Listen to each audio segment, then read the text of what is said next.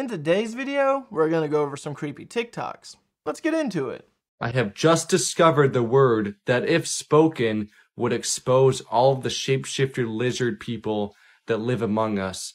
And that word is Kininigan. I don't think it's a real word, but if a person says it and they cannot pronounce it, it means they're a lizard shapeshifter person, because they can't pronounce the word right. They kind of growl when they say it, and that exposes them. I'm a real person. I'll say right now, Kininigan. I said it perfectly. I am not a shapeshifter alien. Back in the day when children would go missing in these small towns, people would go around to everyone in the town and make them say this word to figure out if they are the shapeshifter person who stole their kid and brought them underground. Now I have a video to show you of this guy catching one of these lizard people on a live stream. Announce it properly. Alright. Ready? Kininigan. Yeah. Say it again. Go ahead. I'll say it again, right? Kininigan. Oh my God!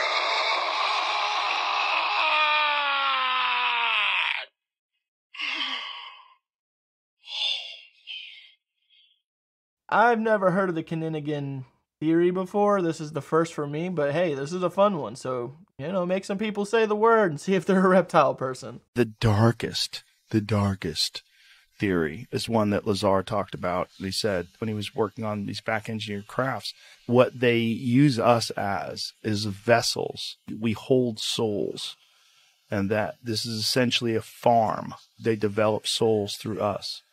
When we die, it transcends and becomes whatever they are in whatever space they exist in. That's what Bob said. Talking about it, that this is one of the crazier stories that has to do with religion that's attached to the UFO phenomenon.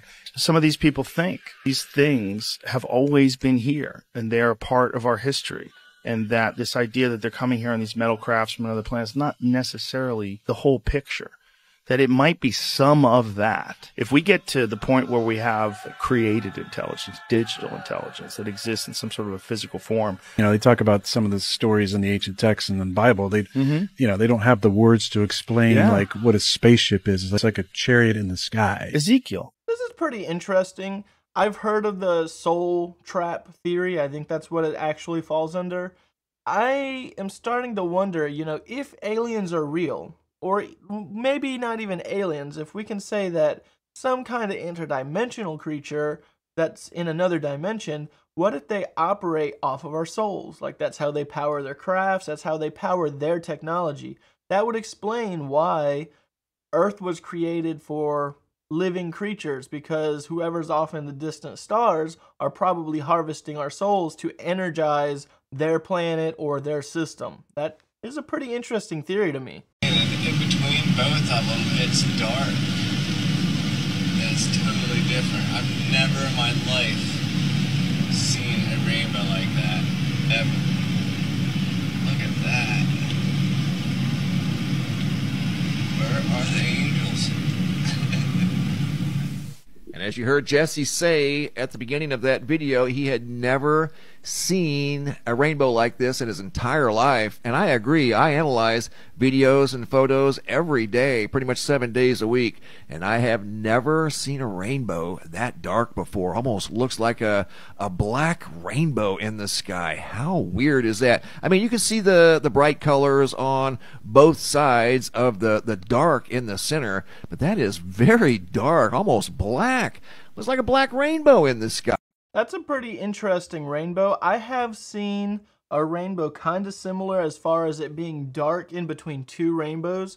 I remember looking it up when I seen it because it was so interesting, and I googled dark space in between two rainbows, and it's actually a thing. It's what's called Alexander's dark band, and that's what that is. I think that's a really cool effect. I would just do a quick Google search. It'll explain exactly what it is on a more sophisticated level than what I can explain it as. But there is a scientific theory behind what that is. Space that's different than that. The angelic mind looks at things differently and recognizes that as a conscious being, it has a choice as to which ideas it will represent. Which ideas it will say, okay, this is the way I say it's real. The angelic mind realizes that every thought it thinks is an energy pattern that goes into the body and creates part of the manifestation template. Your thoughts affect your DNA template. Your DNA template is the structure that throws energy around in very specific ways that creates the projection of the external hologram that we walk.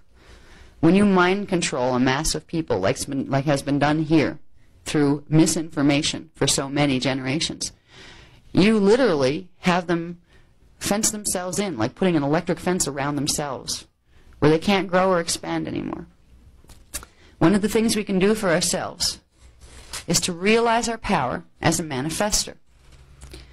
Now, there's a lot of tricks to that. It's a lot. You can't just say, okay, well, I'm a manifester. I'm a face of God. I will right now manifest myself, let's see, shall it be a Maserati or a Toyota? Poof, there it is. You know, it doesn't work that way down here. Not yet.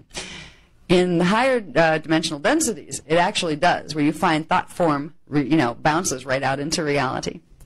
But what happens here is there's a delay process. And your thought form that you're thinking on the three-dimensional level with the conscious mind in 3D gets affected by what programs are in the two-dimensional level of your template and the first-dimensional level of your template. And by the time it pops out somewhere in reality, it usually looks a lot different than what you intended. Sometimes it's directly opposite of what you were trying to make happen. There's a lot of us that hold an idea, we're not supposed to make things happen. We're supposed to just accept what God makes happen. Depends on what God that is. I mean, the God that really created us, that primal, eternal, omnipresent source, wants us to grow up to be like it. Co-creators. It wants to have fun with us. We're you, I'm you, yeah, we can all do this together. It doesn't want to limit your ability. We're supposed to learn how to use our mind to direct energy to create the desired results we want. And we can do this. And there's nothing wrong or ungodly with doing this, as long as we do it with a reverence to that source, into something I call divine right order, which means whatever the original intention of God's creation of this time matrix was, and take it all the way up to the time matrix level, whatever the original intention was for here, and I'm part of this time matrix, and there's an intention for me too, this is how I want to create. I agree to create within divine right order, and I know that Source will help me to create within divine right order. You're not going against the flow of Source. You're not doing anything that's going to cause harm if you're working with the concept of divine right order. Then it comes down to, okay, now I have permission, I've given myself permission, and I've definitely said that I'm not going to be a creator that abuses anybody, and I wouldn't want to have so much power that I could actually abuse somebody and not realize it. Some people block their power right there. I'm afraid to have my power back. Somewhere I know I'm a creator, and I was a part of some kind of really nasty dramas, and I really made stupid choices, and people got hurt, and I feel terribly guilty still. There's a part of us that carries some of that imprint, where we made some bad decisions and political dramas that had to do with terror, and terror almost blew up. That's kind of the scourge of the human DNA imprint. There's some very nasty memories in the DNA imprint where we feel really bad because we made some messes. Forgiveness comes in here. We have to forgive ourselves and say, hey, we'll do better now. You need to entrust yourself with the fact that you have the power to create. These are the things you need to do before the fact. You worry about how do I create. First you have to realize you can and God wants you to. Then you have to give yourself permission and trust yourself and know that you're a divine enough being. You have your Christos template. If you choose to create through your Christos template, you can trust your judgment. You don't have to worry that you're going to mess up. You don't have to worry that you're going to create things that you hate or make a mess of your life when you decided to take it. Instead of just flow with it and let it run over you, you decide to actually try to direct it. Give yourself permission. Know God wants you to. You're supposed to. It's part of our responsibility in becoming conscious co-creators. Then we get into, well, how do we do this? If we're allowed to, and I give myself permission, what do I do next? You realize that every time you think a thought.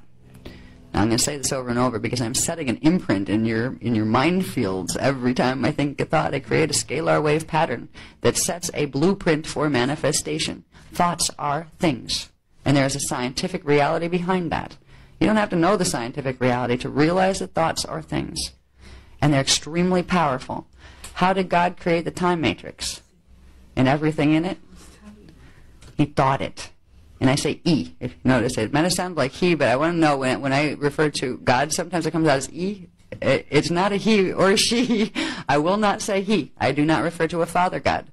I am not either a feminist that's upset with male God figures. I don't say she either. We end up with an E in those contexts, just so you know. You know? It is a source force power. It is so far beyond polarization and genderization that, you know, it becomes funny. So when it kind of slips off the tongue, you say, you know, God, he, you say she, and people go, now that's a funny combination. God, she did what? You know, part of you giggles, you know, like, oh, that'd be nice for a change, you know. But the real important thing about understanding part of the nature of God is realizing it's not male or female. It is an it, and it is a very sacred word. Thank you. Because when you get into genderizing God, gender is created by polarity. God's consciousness, the wholeness of God's consciousness, is unified, not polarized. That's the physics of it. So it is not genderized. So you want to think when you hit those religions or belief systems that are saying worship He will save me, Father God. You might want to think of the name Anu, because it has to do with the fallen Anu Elohim matrix that decided he was a he and wanted to make sure all the little humans down there, I used to call them puny humans, wanted to worship the good old Father God, that if they were really nice, he'd take care of them, and if not, he'd flatten them. You know? This is where our God concepts came from the old twists and the religious doctrines that were given to us by the fallen angelics, who were interested in having this Templar. They wanted Earth's Stargate system. They were pretty good at manifesting what they wanted. They've had control over it for quite a long time. But you know what? We have more ability than they do as manifestors. We have 12 strands, which allows us to have the guide that they don't have anymore because they refuse to have it. It's the Christos template, the original thought that the Brennel created. Actually, God created it through the Janus sound fields, and the Janus created it through the Brennel, and the Brennel created it through the Christos template. We have the Christos. We have our connection to Source available to us if we recognize it's there and begin to open it in our bodies. To manifest something requires a few things. One is a very clear thought. You don't think of what you don't have. You acknowledge a space you want to fill and acknowledge that you have the power to do so. One of the fastest ways to create manifestation is to get yourself into an inner space where you live a little hologram inside your head as if it already was, and then take that outside of your head and act that way all day. And it seems really weird. Well, I know I don't have $1 million in the bank. You know, pretend you do. Just let the emotional feeling run through you. Get past the block that's stopping you from having that condition. Now, you don't need $1 million. When we come to money, this is the big stumbling block for all the people. There's a lot of good manifestors in the New Age movement, but the one big thing that everybody tends to trip over is, well, why can't I manifest more money? Money is the symbol of power. And if you mistake the power, if you mistake the power for the money, or the money for the power, you don't get it. You need to see that you have the power right now.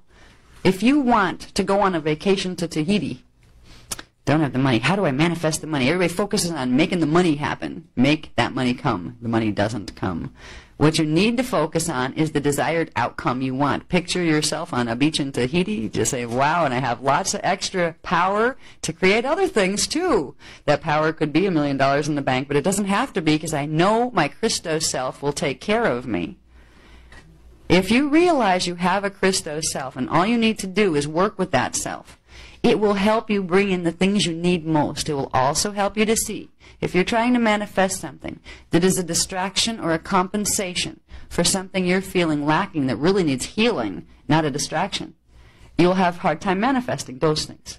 If you work with your Christos self by going into that space that we went into in the meditation, you can manifest anything that would be truly meaningful for you. Some people use manifestation power in a way where they manifest all sorts of stuff. Junk. Sometimes it's expensive junk. Sometimes it's nice junk. It's nice to have, like, you know, the manifest junk of a nice house. It's wonderful to have a house. You know, if you don't have a house, work on a house if you want one. What do you guys think about manifestation? This was a very long-winded video, and I do apologize for it. I did find it extremely fascinating, and I enjoyed listening greatly.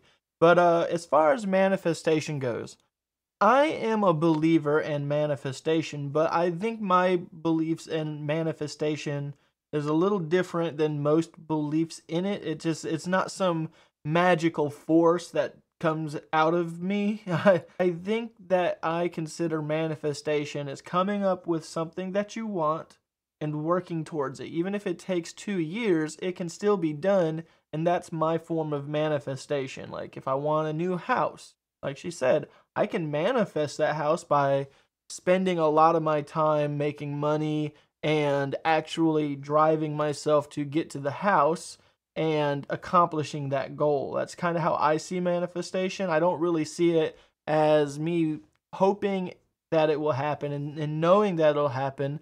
I just make it happen by ambition, I guess. But I really do like the idea of manifestation, and I think that it's a healthy thing for people to have that idea of manifestation so that they have goals and accomplishments to aim towards. But that's just me personally. Let me know in the comments what you think on manifestation and how it works, or if you even believe it at all. I'm fucked up. Timmy, you ain't fucked up. But that shit's getting awfully close to the moon. You see it? Yeah, I see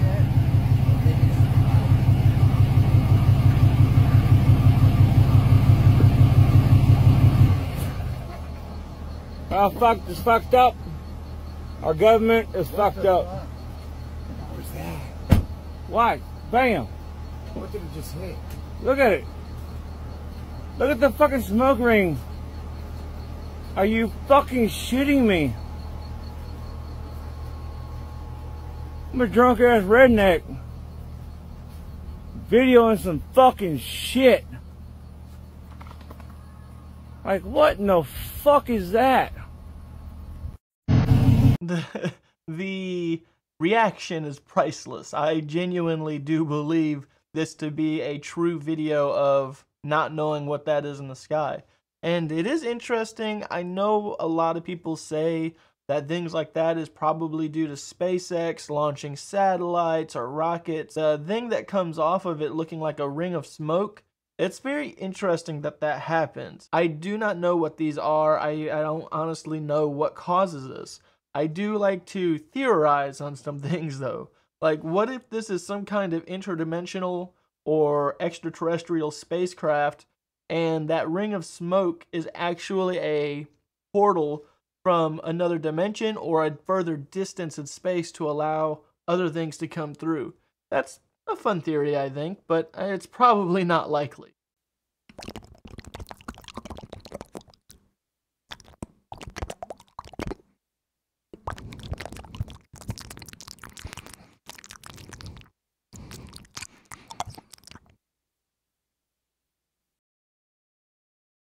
I don't even know what that was, but I'm slightly disturbed by it, so I'm adding it into this.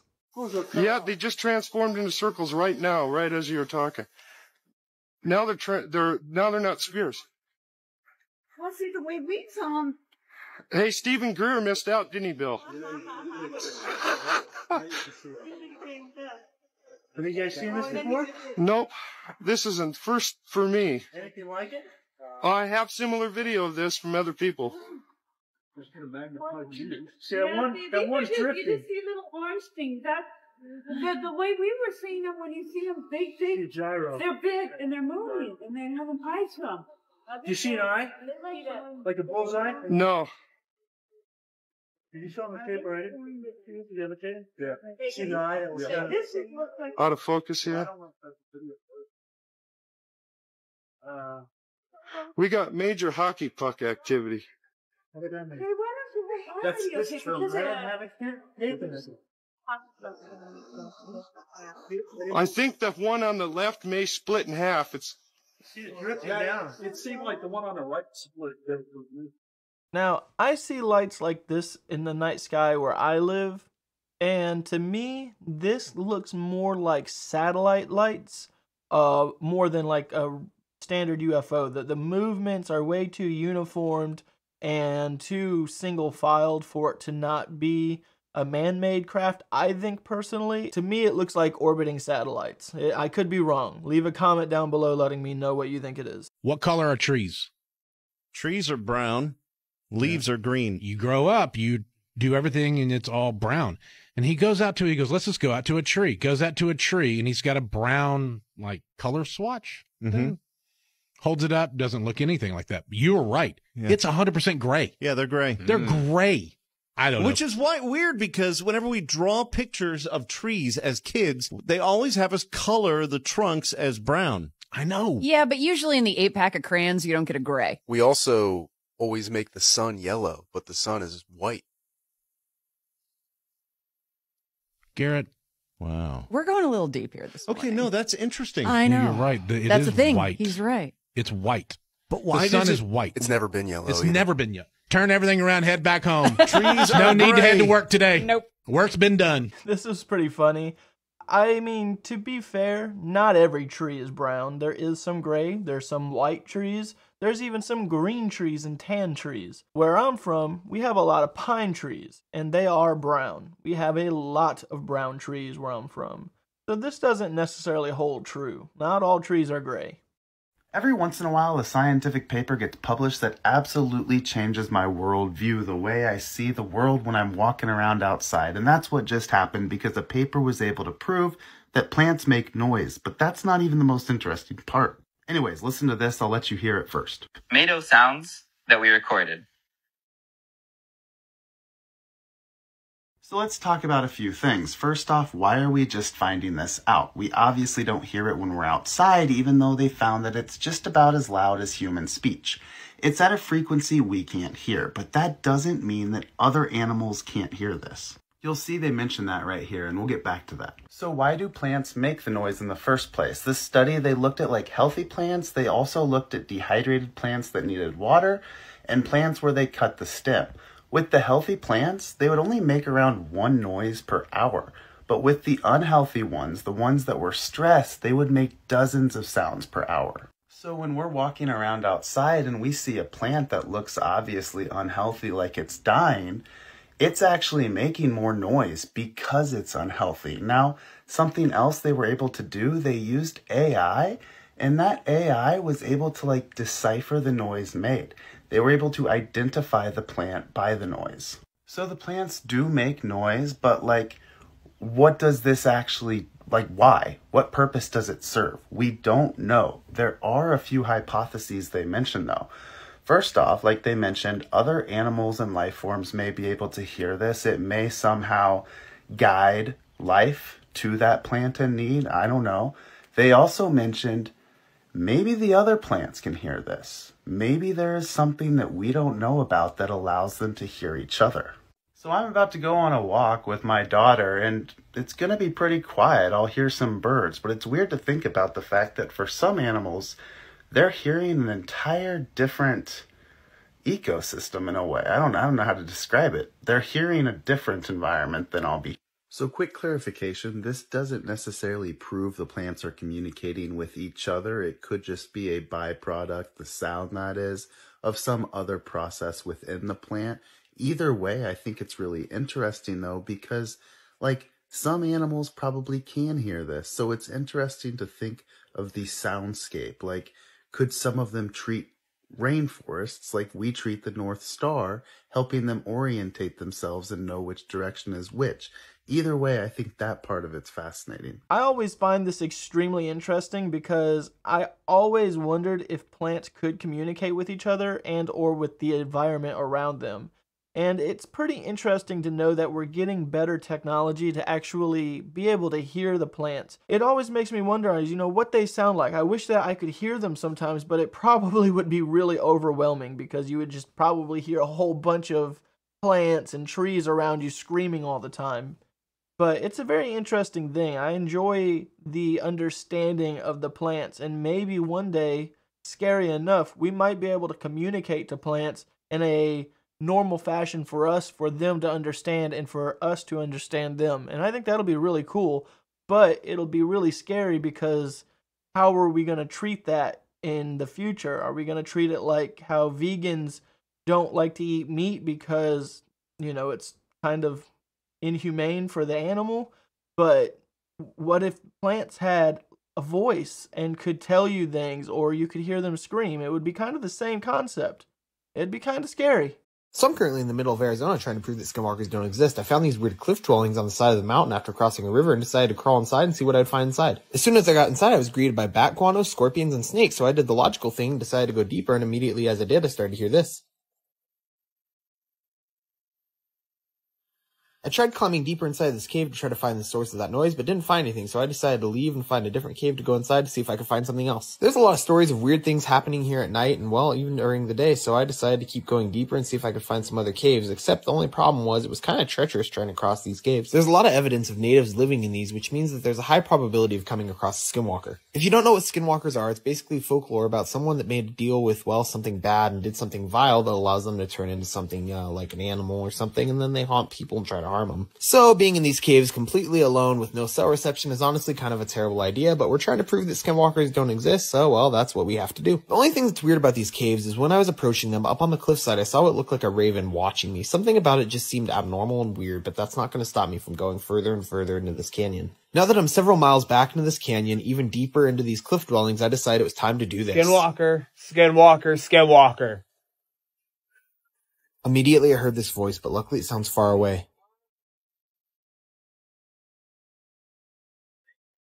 Whatever it is, it sounds far away, but I think it might be in this cave, so I'm gonna go inside. I really enjoy these types of videos, not necessarily because of the skinwalkers, but I really like watching cave diving and splunking.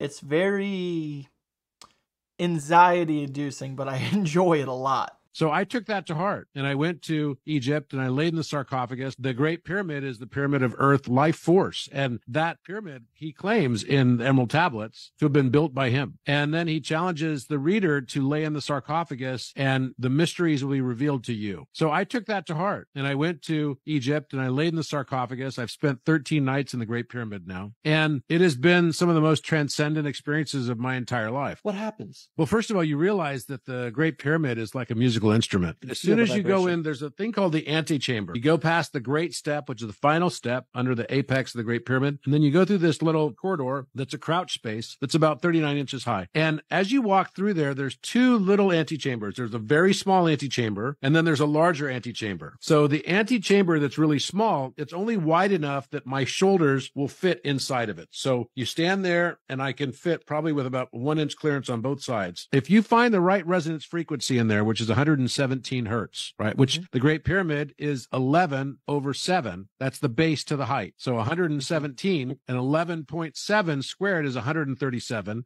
And that's the number of times the sarcophagus will fit inside the king's chamber. And that's a very important mathematical constant, which is called alpha. And that math constant is the separation between light and darkness, called the electron coupling constant. If you go in through this little crawl space, it's only 39 inches high, about 7 or 8 feet into it, you can stand up and you find this resonance frequency of 117 hertz, which is just like, You're hearing, just are like you hearing that. it or feeling it? You feel it, because then the whole chamber, you're standing in there, goes, wah. It's like this resonance goes, wah, and it shakes the hell out of you. And you go, whoa, what is this? And then when you lay in the sarcophagus, you can resonate at the same frequency, that same humming sound. Just like that. You don't have to do more, and you don't have to do it louder. And once you do, if you're laying in the sarcophagus, just as if you're standing up in the antechamber, you feel the entire pyramid's force come on like an engine. It starts going wah, wah, wah, wah, wah, wah, wah, wah, wah, like super loud. This was a pretty interesting one to me because it got me thinking, what if that's why they worshipped cats? Maybe they based their science and technology around how cats purred, because cats have a certain frequency that helps benefit the cats.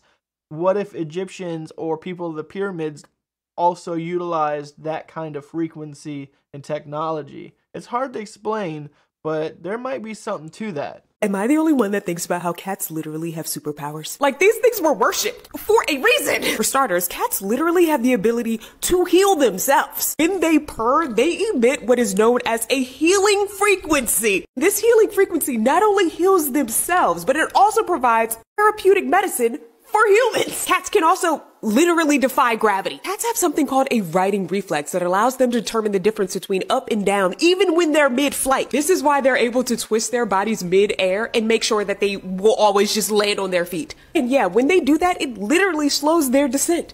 Like, the momentum of their fall slows down over time. Like, what? But nothing is more impressive about the domestic house cat than their vertical leap. Cats have the insane ability to jump not 2, not 3, but 6 times their height. Now, it's near impossible for us to truly wrap our heads around how crazy that is, so this is going to be the best that I can do. Michael Jordan currently holds the record for the highest vertical leap, jumping a whopping 4 feet into the air. But if Michael Jordan had the ability to jump 6 times his height, he would have the ability to jump 40 feet into the air, without warning, without training, without even having a running start. This is kind of what I'm talking about with cats. I think maybe the Egyptians were onto something with beetles and cats. There was something about those two things that really involved their technology, I feel like. I'm taking a video because nobody's ever going to believe this. I'm at the store grocery shopping. Look at this egg. I found it because I always check my eggs in the milk cart, or in the cartons, not the milk carton, what the heck. Look at that.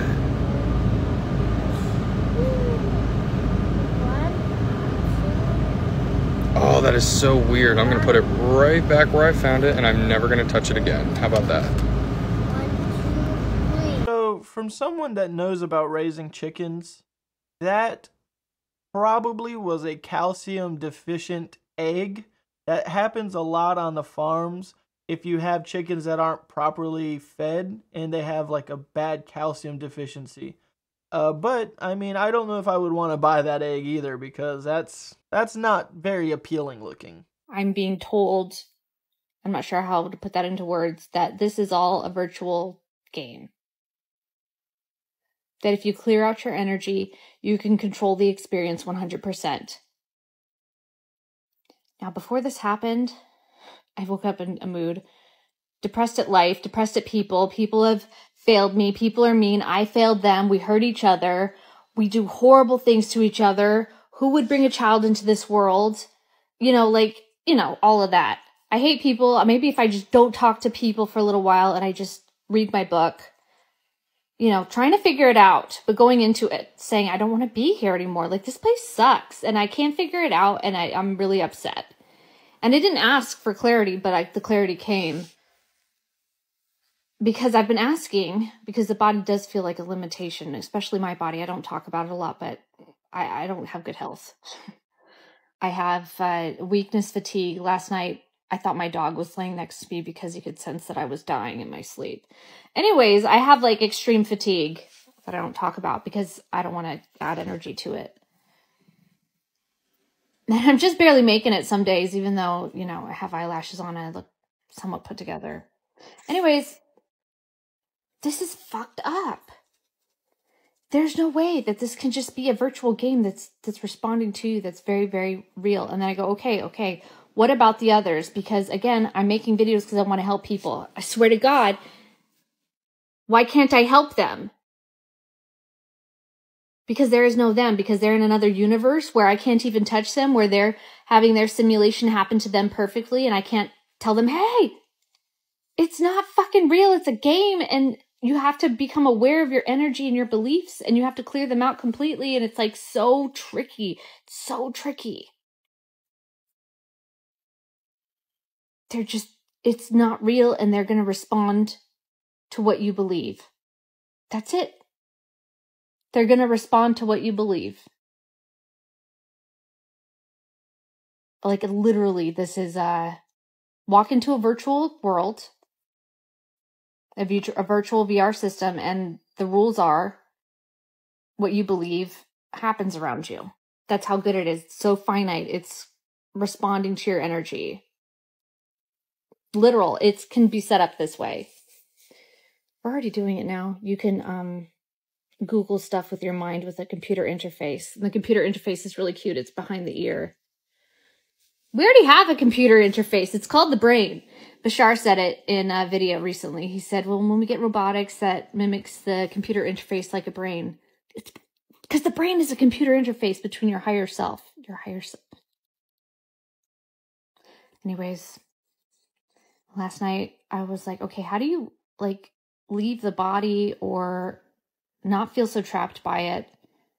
And it was telling me you need to gain awareness. Again, I don't really know what that means. I'm aware of my body, but how did I get here? And why am I this character?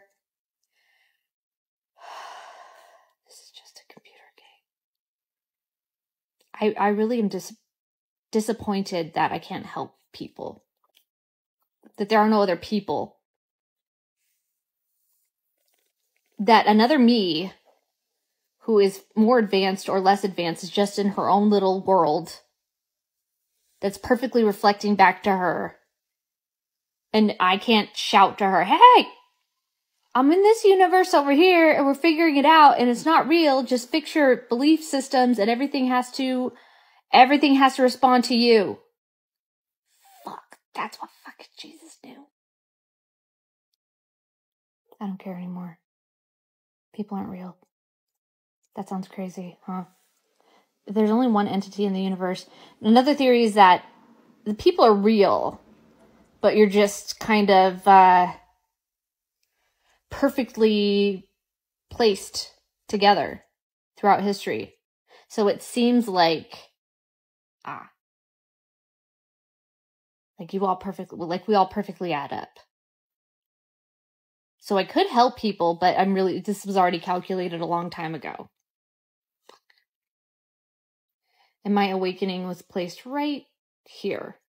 All these people around her are perfectly matching to her, and she's matching to them, and they piss her off, and she pisses them off, and then they're ready to awaken, and she is, and you both awaken at the same time, and it all just adds up. Like some mathematical equation. And I added up all the characters before I even came in here. I said, this character adds up, all these storylines add up, okay. And let's play it out in a third dimensional form. I'm not a huge believer in the simulation theory. I have such a hard time believing that because if we were in a simulation, I feel like being that it's such a perfectly running simulation that, because we look at video games and simulated stuff today and it's not perfect. Even when we get it pretty darn good, it's not perfect. And I don't think that it ever will be, personally. But life in its form is perfect. There is the ability to think for oneself. And I just feel like if we were in a simulation, the program would not even allow us to believe that we're in a simulation. It would be breaking the fourth wall, and someone would try to figure out how to hack past it and get out of it. So that really is what leads me to believe we're not in one, because if we were, it would not even allow us to believe that we were in one. But that could be completely wrong. Leave a comment down below on what you think it could be, if you think simulation theory is real, or do you kind of agree where I'm going with it? Before you call me crazy, before you think that I'm crazy, please just listen to me.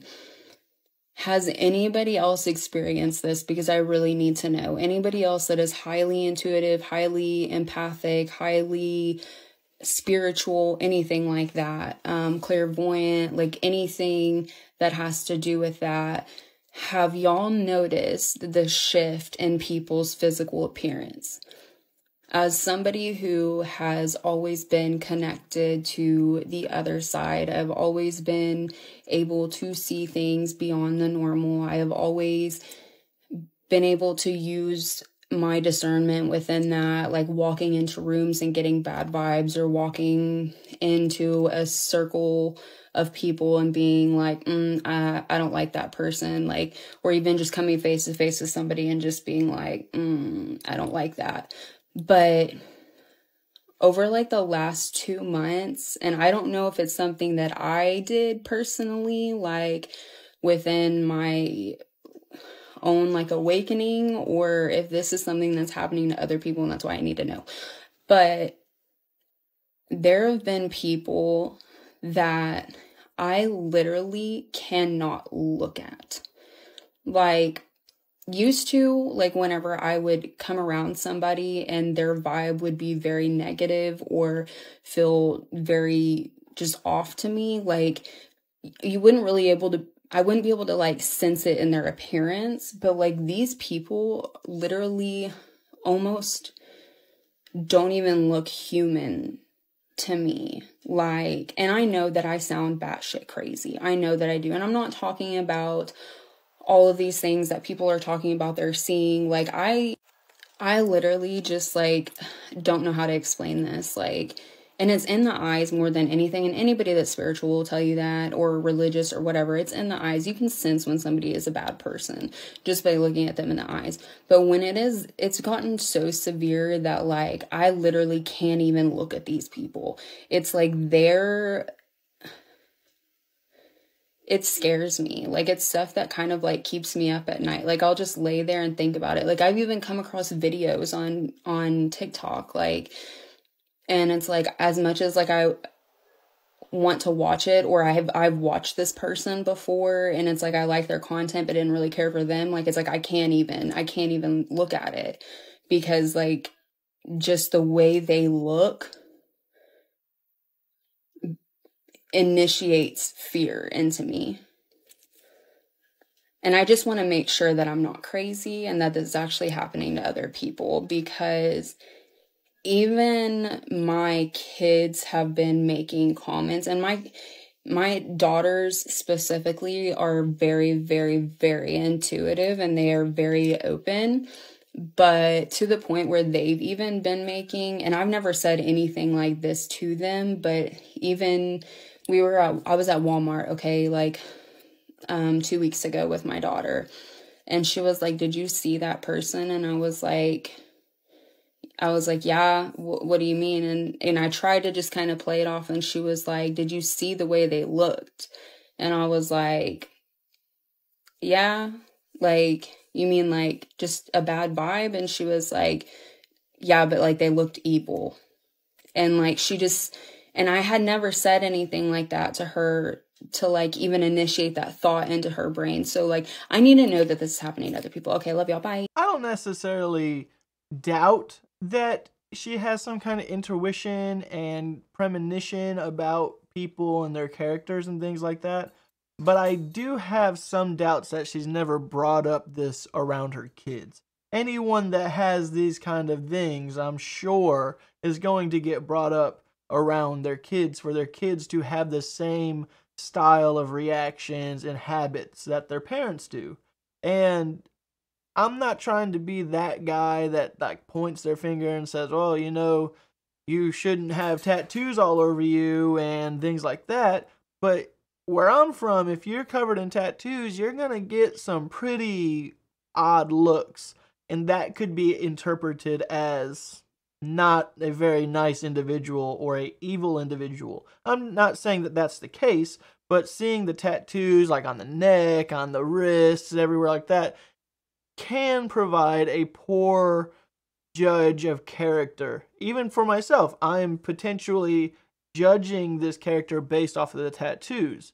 Not saying that it's wrong or anything, they look great, but it can bring unwanted attention, and that much unwanted attention could potentially psychologically mess with someone to the point where they think everyone or everything is evil because of the looks that they received through their life. But I don't know, maybe she has some kind of psychic ability and she can truly see the good or the bad in people. And I'm just being the douchebag that's calling out, you know, how she's got tattoos and probably gets a lot of eye attention from that in a negative way.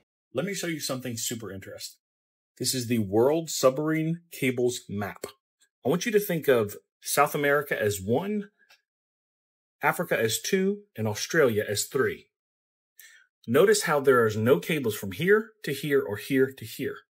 You might ask, why is that important? Here's why.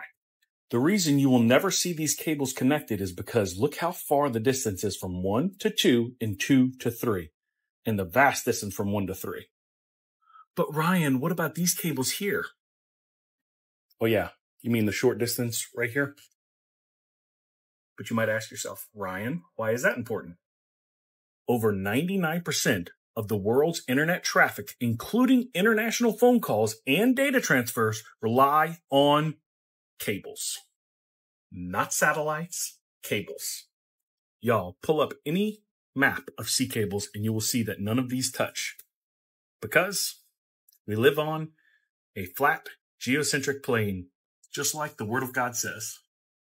In Revelations 29, and they, talking about the angels, went up on the breadth of the earth. What is that?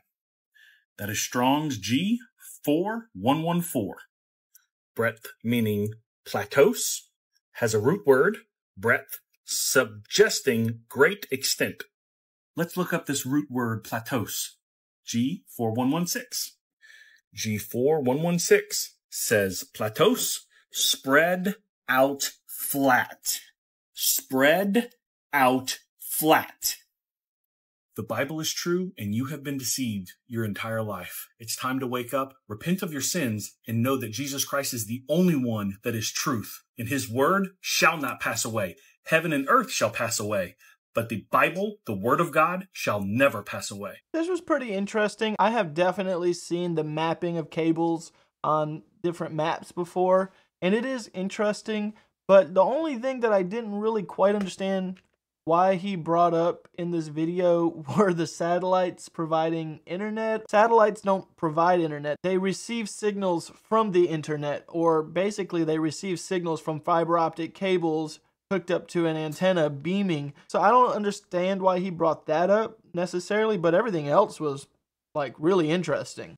Hey, if you haven't done so already, go ahead and like the video and subscribe to the channel. I only ask once per video and I make a video like this pretty much every day. As you probably have noticed by the length of this video, it's a pretty long video, and mainly I just wanted to make this video a little longer than normal because I wanted to stop for a moment and say thanks for everyone that's been a part of this channel. I know this is kind of random and coming out of nowhere, but I do think that it is due time for a true thank you of all of the people that subscribe to this channel. I have over 2,000 subscribers at the moment, and I just started this channel 2 months ago, a little over 2 months ago.